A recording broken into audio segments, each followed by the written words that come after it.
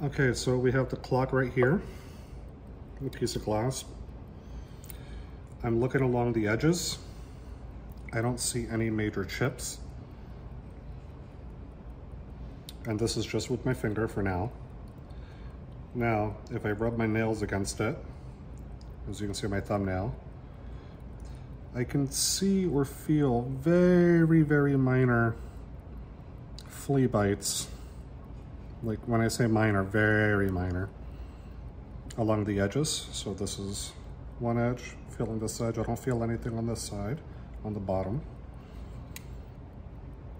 On this side, I feel like one little tiny one right here, along the edge towards the bottom.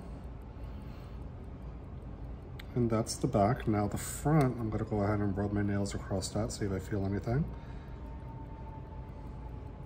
So far, so good. Again, still good.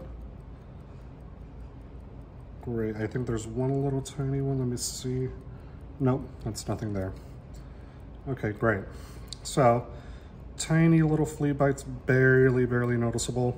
Again, my nail just touches it. The clock is in working order. It was wound up. I can hear it ticking. Yep. All right, I can hear it still working. This is the back over here. It doesn't stick or anything of that sort. Sits nicely. Unfortunately, the clockmaker, we do not know.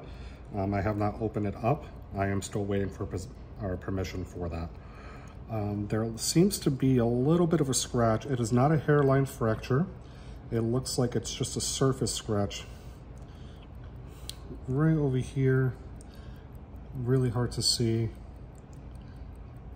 I'm gonna just move it around. Maybe the light will catch it, but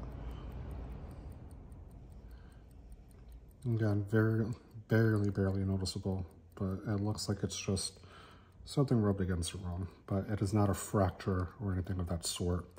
Especially I can't even see it on the inside over here, so. But other than that, it's a good looking piece. And yeah, here you have it.